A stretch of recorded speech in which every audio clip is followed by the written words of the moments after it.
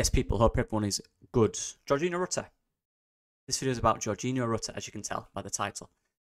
Player for us last season who I think was absolutely key for most of the season in the way we played. There's conversation about him playing as a winger. Last year he played as a striker and he played as a number 10. Where will he play next season? What role will Daniel Farke give him? Where will he be better? In this video, I'm going to go through all these theories and give my opinion on it. Let's get straight into it. Let me know what you think in the comments, please. And please like. Thank you. I'd appreciate that.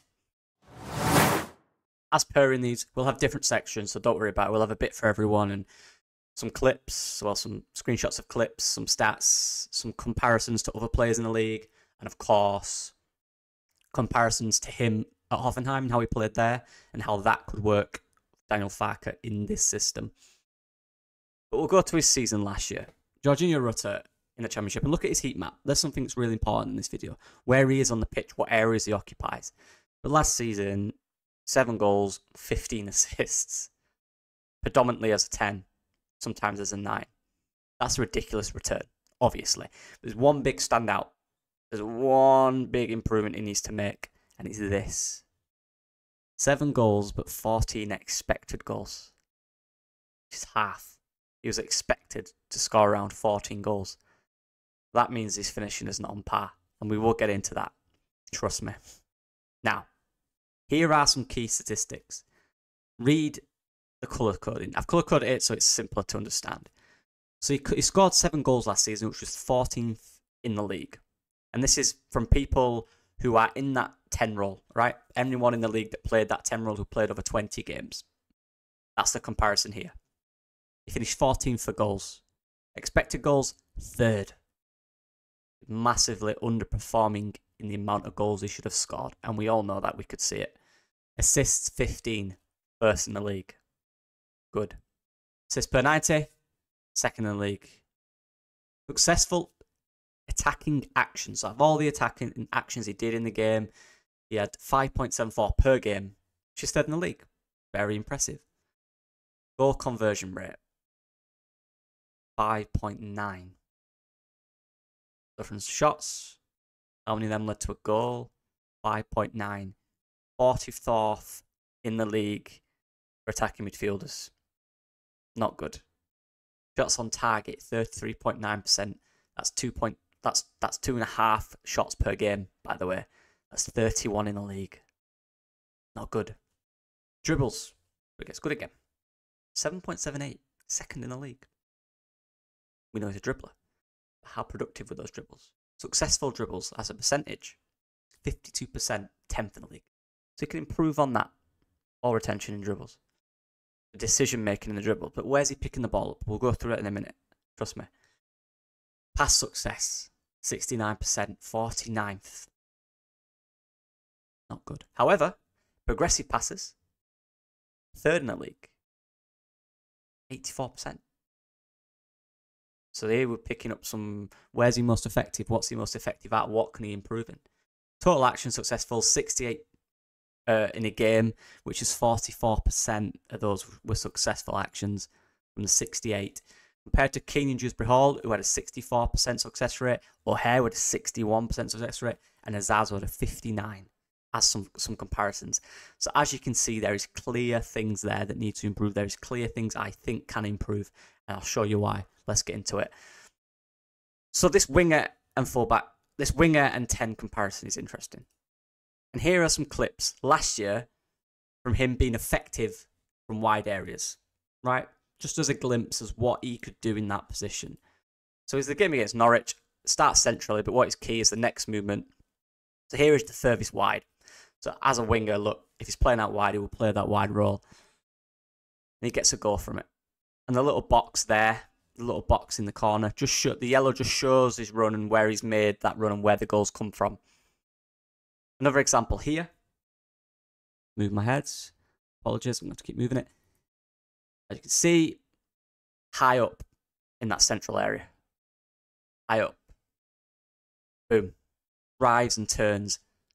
Identifies the space behind him in that wide area. And this is something you'll see that happened in his previous thing at Hoffenheim, his previous season. He's a player who likes space behind him when he's pinning a 1v1. He loves it, and he will win it every single time in this area.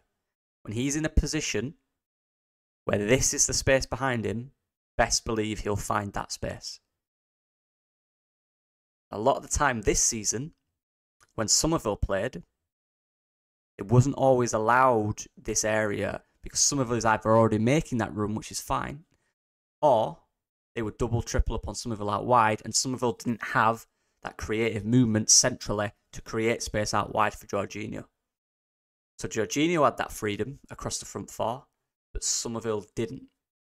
And that's a key part of recruitment and who we bring in to allow where Jorginho plays and what role he is to make him effective.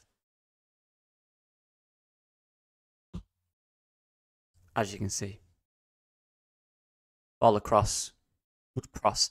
Another thing I noticed about Jorginho from watching some Hoffenheim footage back, the guy gets assists with his left a lot. It's very interesting. He can use both feet in certain situations very well. As you can see from the box, the area. Another situation here, driving from wide. Somerville drops centrally this time. You tell there's still people to get past when Somerville's in that area. Drives centrally, gives the ball across to James. Another example here, gets the ball high and wide. 1v1 out wide. Central space. Cuts the ball across to Somerville. Finishes. And we know this one at Huddersfield where he absolutely destroyed. Gets the ball out wide, completely burns their entire defence. And look at him attacking that space from deep, identifying where that space is. And again, this is the move Somerville needed to do more last season. Make this central run so Georgie has these spaces 1v1 to just completely drive and destroy them. Because he will do it. Because he's ridiculously good for this level. That's the one thing we cannot forget. And again, cuts it back to Somerville, who scores. Comparing that, just remember this. His time at Hoffenheim, and look at the heat map. So he played predominantly as a front two, and he was one of the strikers. But his role was very, as you can tell, he had a lot of responsibilities out wide. He doesn't play as a winger. That wasn't his position. That was his role. You know, he did go wide a lot from that position because that's how they attacked. But he wasn't a winger. But he was good there. And this is what's important. So in the year and a half he was there, you know, the full season, then he joined the Leeds in the January, 11 goals, 6 assists. Now, look at this. Look at the goals and the expected goals in that time. Compared to the other one, which was 7 and 14, 11 and 11.7. He was a lot more clinical. And why was that? And I'll show you why. Again, more goals than assists. Which shows two things. He can do this and he can do this. He can do both. Effectively as well. Look how he played. Look where most of his effective spaces are. Furthest left. Edge of the box. In space. To finish. Furthest right. In space. In so much space. Georgie for Leeds, generally speaking, will pick the ball up in this area. He will be the person giving it to the ball progressor. Whereas for Hoffenheim, predominantly, he was the person who would progress the ball when it came out to him. He wouldn't really drive with it in these areas as much as he does for Leeds. He would often be in these positions. A great cross to this guy who scores, using his right. Again, end product, that final third pass, which we've already established is pretty decent. None of this stuff in here, where he's not so effective with passing. Final third pass is where he is, and that's where he was used for Hoffenheim. A lot of it was out wide in the final third, the way in which he built up, whereas for Leeds, it was a lot deeper. Again, picking it wide, realising the space in a 1v1, right? Again, going wide in that wide area, recognising the space in a 1v1. Driving at him. Again, another cross to this guy who gets into the bottom corner. It's 2. Now on the left, both sides. And remember, these are all different. Freedom, people. This guy can play across the line. Gets the ball. 1v1. Where's the space? And it's hard to mark because he came from a central position. Who's following him? Somerville is a winger. He plays out wide. You can double up. That's quite simple. Jorginho is a free player. He came from central and went wide. That's hard to mark. Cuts inside and hits it in the top corner with his right. Ridiculous strike. Here he is again on the left. Playing on the last man. Recognising the spaces on the wide areas where he can exploit. Again, remember the cross we saw earlier for Somerville and for James? With his left? That's the one. Same again. The guy kicks it. Goal. The same things. And this is something I love. And this is something that's very different in Jorginho. Look at what he did at Hoffenheim here. And this is where he's playing centrally.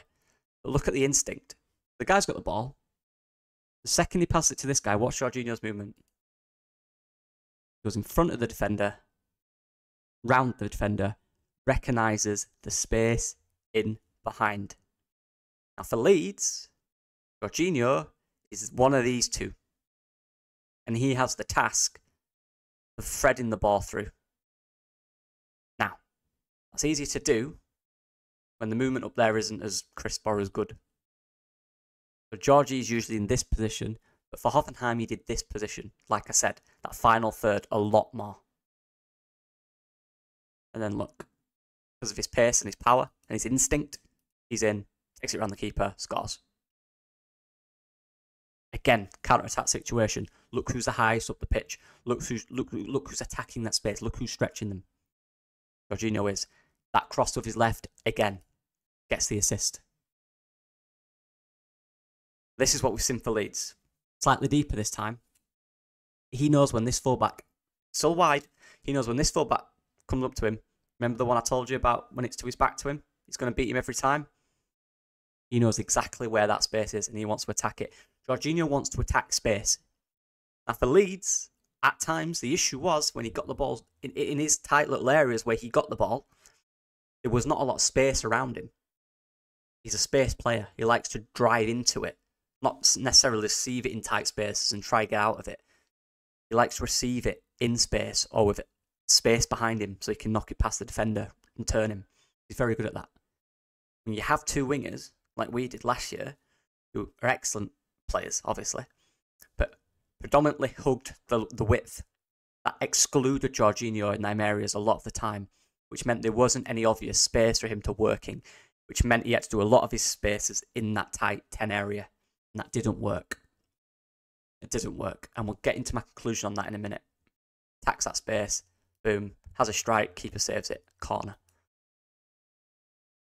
Same again. Now, this bit is every single time. This is every goal and assist Jorginho got this season. Now, what is key is to show here how he can be effective centrally and how he can be effective wide. The green ones is this season for Leeds. The ones I'll show you next are the red, and the red squares are for Hoffenheim. Now, look at the central. Look at it. These are all his goal and assists this season. Predominantly central areas. So which shows he can be effective there. He can adapt centrally. Again, all this season. Showing how he can be effective. In the box, around the box, deep, going into the box. Passes, wide areas. Now, the final one's there from this season. Then look at the red. This is Hoffenheim. What's different? Key difference is the lack of deep, receiving the ball deep and driving with it. He receives the ball either in the box, around the box, or wide. Wide, in and around the box, in and around the box, in the box, in the box. Look at the Leeds ones. These are all his goal and assists for Hoffenheim. Look at the areas he is. Look how many he is central in the box, getting a goal. Everything. And he's shown here, look. Wide, wide, wide, wide. Central, central, central, central, central. But he's got variety. The point is, no matter his role or his position, this guy can adapt. Build around him. This is my conclusion. This is what I'm coming up from this video to say. Forget the position real quick. What about him? What can he bring? We're talking about where we play him and where we can fit other players. First, where's he playing? Establish that. Where do you want him to play? Where does Daniel Farke want this player to play? If you're playing him centrally, as the 10, it is key that you have wingers who are also of the ilk of players who like to drift from their positions. Because you have a creative guy like Jorginho who doesn't like to stick in position, and he wants to go wide, but you've got these two wingers who are constantly hugging those areas. That doesn't allow Jorginho to find those spaces where he's effective, right? But if you have three players up there who are doing that, with the striker maintaining the line and stretching the play to giving more space in those areas, the wingers coming in, dropping deep, dropping centrally to create space for Jorginho out wide, that is perfect. And that is where I mentioned players like Todd Cantwell, for example, players who drift from their role. It's so difficult to have one. You have to have more than one. When Dia and Cantwell under Daniel Farke did that endlessly, they would constantly drift centrally and drop deeper wherever they needed to go. They would do it, which allowed spaces out wide for new players, which meant when you're against a low block or a team's playing deep against you, there isn't obvious areas in which your players are going to run because you don't know where they're going to go. Who's marking them? Do they follow them? Do they move them on? And this is where you have a player like Jorginho, who, for me, next season will be the best player in the league if we play to his strengths and what he can bring. He's shown at Hoffenheim and Leeds, he can fit into different systems. He can play out wide. He can play centrally. He can play deep. He can even play in the box and be effective in the box. He's shown that. He's shown in equal measure that he can do both. Like I said here, shown he can work in different systems and roles. Drive and beat anyone in space. Give this guy space.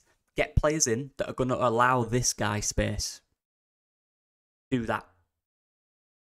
Because he can take you to the Premier League with his ability. With the right players around him. That's the most potential. That is key. Because you want to unlock all of it. We unlocked a lot of it last season. But there's more there. There's more areas we can be effective. Build profiles around him. Build profiles around Jorginho. Don't put him out wide and get the new profiles in. Where's he playing? Establish that and build around that. Build around the profile. Because you're not going to bring anyone in that is better than Jorginho Rutter. You can bring people in who can complement Jorginho Rutter.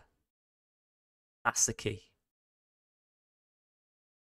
Like I said last year, and I'll keep saying this and I stand by it, we had three outstanding players in the 10 and wide. Gnonto, even James in there, obviously. James, Gnonto, whoever you want to call it. Somerville and Rutter, 4 off 3, whoever it was.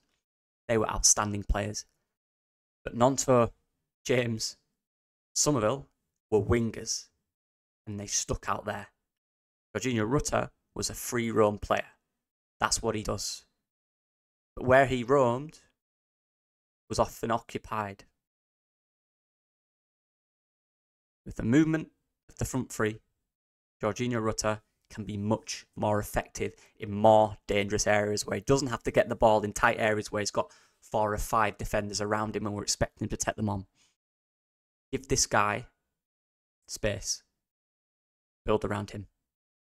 That's my outcome. That's my verdict. Play him wherever you want. But make sure wherever he is, if he is a wide, if he is on the right or on the left, if he's a winger, and that is predominantly his role, he still needs a free role. Still needs a free role. Because that's where he's best. That's where he's best. That's what I'd say. Get players that occupy different spaces. Get players who can bring the best out of him. Because he's the best player in the Championship. He has the most potential. He's a freak in that league. Build around him. Wherever he is. But yeah. And also, just one thing as well. watching some video of him at Hoffenheim, people. He runs and he strikes the ball differently. He was definitely injured. I'm convinced there was some problems with him last season. If anyone can get the footage of him just kicking it, passing it, even like shooting, finishing, so much crisper. So much crisper. Maybe that's a nerves thing, maybe that's a confidence thing. But there's more to come from that department. I truly believe it, because he used to strike the ball different. Cleaner. A lot cleaner. But yeah, that's all I've got. I'll do more videos on Jorginho, don't you worry. There will be more. There's always more. In a few weeks' time, once we see him in pre-season, how he plays his role, I'll do an update on where his role might be next year. But this is my advice, what I think should happen. Let me know what you guys think. I appreciate all the support as usual. Please like, I massively appreciate it.